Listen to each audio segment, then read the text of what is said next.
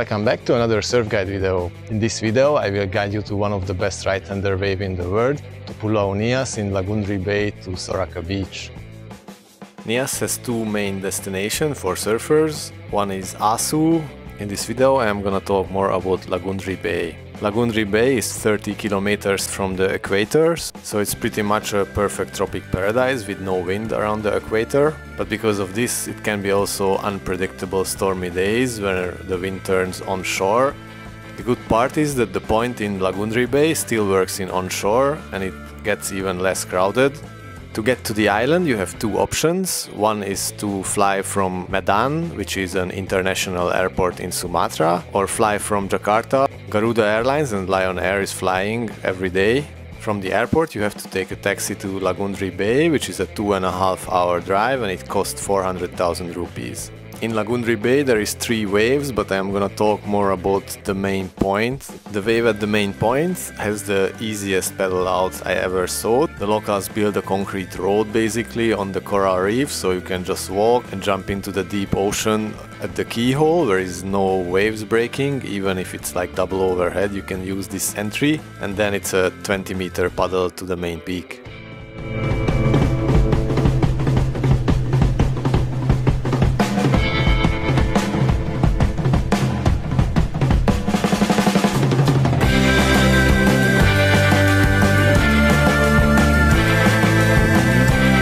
The wave is so perfect at the main point that it works all tide, and it works even in onshore. It handles from 1 feet to 15 feet all swell directions. With 15 to 20 people it's still surfable. If it's more than 20 people in the lineup, it starts to get really frustrated. Most of the local kids, they go to school, so they only surf early morning and late evenings or afternoons. So if you go after breakfast or lunchtime, it gets much more less people in the water. The wave breaks in such a deep water that you're never gonna hit the reef, and in lower tide it can still produce some beautiful barrels. In Lagundri Bay you can find plenty of homestays. Most of the homestays, they offer 3 times a meal, including in the price, which is around 3, 4, 500,000 rupees per day.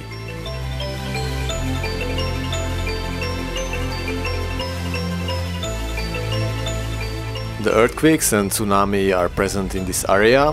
In 2004 and 2005 they registered the second biggest earthquake in the last 100 years in Indonesia here, which produced a tsunami with 10-meter waves, and unfortunately 120 people were killed.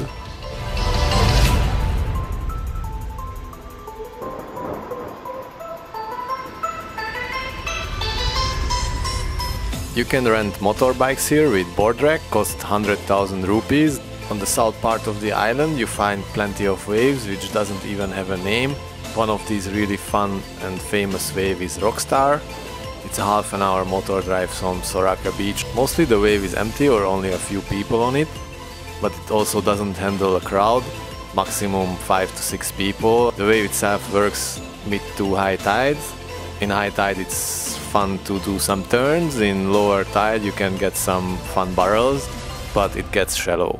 The water is a little bit dirty here because the villagers build all the houses next to the ocean and all the dirt and trash goes into the ocean.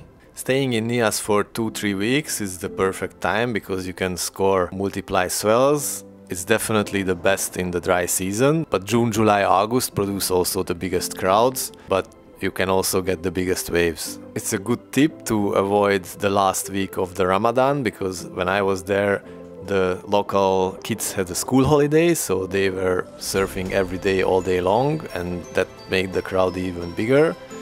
But other than that, if you are talking with the locals and buy some coconuts sometimes from them, they are super happy with you. They're gonna remember you after 1 day. So just be nice and follow the rules in the water and you're gonna get your waves. Thanks for watching the video. I will put a link below in the description about Sita and Petra's place, Jamburae Lodge. This is one of the nicest lodges around this area.